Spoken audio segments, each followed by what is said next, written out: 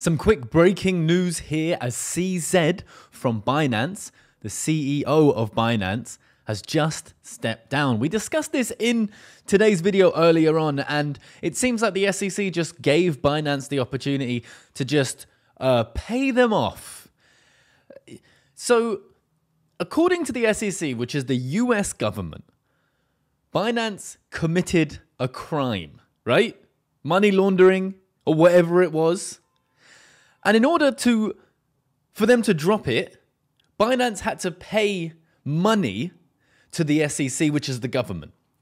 So if I'm getting this straight, I don't know if I'm an idiot. Maybe, of course, let me know in the comment section if I'm an idiot. But let me get this straight. So according to the government, I'm not saying there was, but according to the government, crime happened. And in order to get out of said crime, someone can just pay a fine or a penalty, which is bribery. If I go to the US and I commit a crime, right, and then police come after me and they're like, "Hey, you committed a crime," and then I go, "Hey, maybe I did, but here's some money." Is that the same thing that's going on here, but on a much larger scale? And do people still argue over like government and believing that anything that we do makes any difference to the people who have money? Like, oh my God, it's all wild. It's all wild. And I just don't understand how this is just cool. Anyway, CZ will remain majority owner of Binance. Binance will pay a fine totaling $4.3 billion. So these aren't laughable amounts of money. This is huge money, world-moving money. And he is admitting wrongdoing. Wrongdoing meaning he's admitting to it. But it's fine because he just admits to it and then pays a fee. What? Am I insane? What is going on? I'm fine with Binance surviving. As you know, I expect a Black Swan event to be hitting this market, but this is just absolutely nonsense. We got Bitcoin dominance moving up today. As you know, this is not good for our altcoins. Solana today sits at $55 US, right? USDT, 55.35. We got rejected sharply at our resistance and we are heading down. What I'd like to see is for us to bounce off at least $48, if not $52. That would be absolutely great. If we take a closer look at Bitcoin, we can see 37,400. It was actually showing weakness, and as this news has just broken, it's actually going up. So why would the news of them paying a fine and all of that being the way that the law system works be good for the market? Well, it means that Binance will probably survive. Binance is one of the Black Swan events that is floating around the ether that could crash everything that people are scared of. So if they actually get away with it, then maybe that's one of the Black Swans we can tick off and not be worried about. There's other things, but this is probably a good thing for the market. Now, I don't know if Binance has done anything wrong. I got no idea. We can't see behind the veil.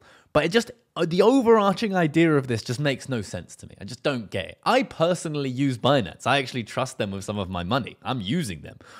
But it just doesn't make any sense to me. It doesn't sit right with me that people have access to this, but we don't. What's going on? The greed and fear index is still in greed, 71, guys. So long-term investing, I wouldn't say it's a great idea to be dollar cost averaging into like Bitcoin now. Maybe it's still a good time to be accumulating, but according to this, it's not the best time, all right? If you've been following my channel, you know full well I was saying that I was buying loads down here when everyone was screaming about it. Now the market's up and everyone's asking, is it time to be buying Bitcoin, Solana, Ethereum, AVAX, Injective, Casper, whatever it is? Yeah, sure. Maybe you can start a position in it, dollar cost average into it. For example, Casper. I see a lot of stuff about Casper. Where have we must have it somewhere. Let's just get up coin market cap. Sorry, I didn't really prepare for this video. I just saw this news and I started scratching my head and I was like, well, I better make a video because this is absolutely wild. But Casper, everyone's asking, hey, Conor, is it time to buy Casper? Should I be buying Casper? Look, the best time to buy Casper was back when I bought it in this portfolio. I mean, not the best time. I didn't catch it. That's a bit of a ridiculous statement. Not the best time, but let's see. Wait. YouTube DCA. Can you just stop being horrible? All right, look.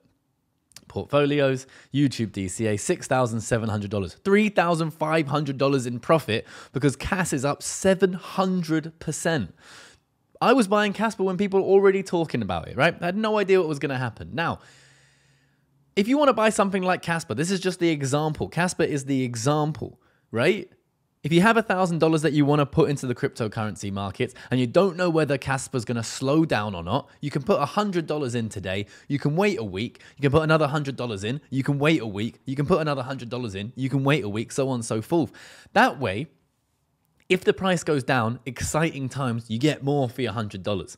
If the price goes up, sad times, you didn't get as much as you could have, but it's the safest option. Safest in quotes, because it might literally crash tomorrow to zero. Who knows? But that $1,000 should be something that you're completely okay with losing. But we've seen here, every single coin that we've been dollar cost averaging in this portfolio since, when did we start? Since May, has gone up.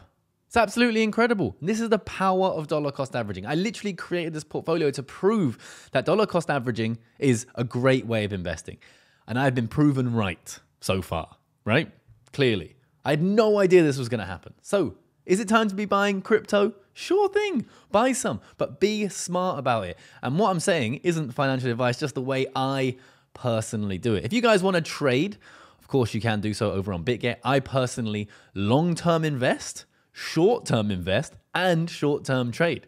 We got $30,000 worth of USDT as a deposit bonus if you use BitGet. I've been using BitGet to trade. We got Solana in profit, we got Bitcoin in profit, and we got DOT not in profit because you can't win every bet. And I want to be completely upfront and transparent with you. We've been doing very, very well on the channel, but there is still a possibility that you lose money. All right, guys, with that said, let me know what you think about this news down there in the comment section. Do you think this is good or bad for the market? Are you as confused as me that this is like fine? Like what? It's fine, right? This is just, it's just normal. It's just normal. This is how it's normal.